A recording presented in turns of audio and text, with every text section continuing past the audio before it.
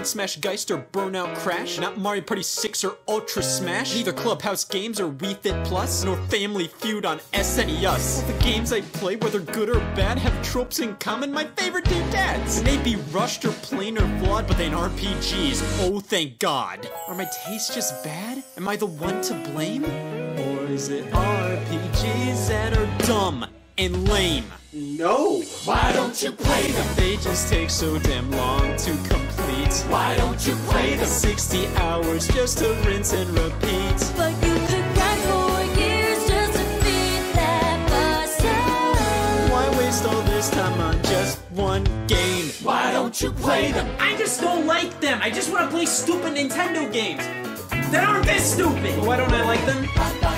Okay. Turn-based battles and too much text. I'd rather be out not having sex. Menu clutter and useless stats. And random encounters can kiss my ass. No gameplay till hours in. Combat ready? How did I win? Same thing happens over again. And that their fun part comes up when? I missed one thing and now I'm lost. That 1 inch of text really meant a lot. There's some shop with items I can't afford. So grind for money, you won't be bored. I'm tired, I'm scared, I'm not having fun. There's no other way this can be spun. What do I do? What do I check? It's an RPG. What did I expect?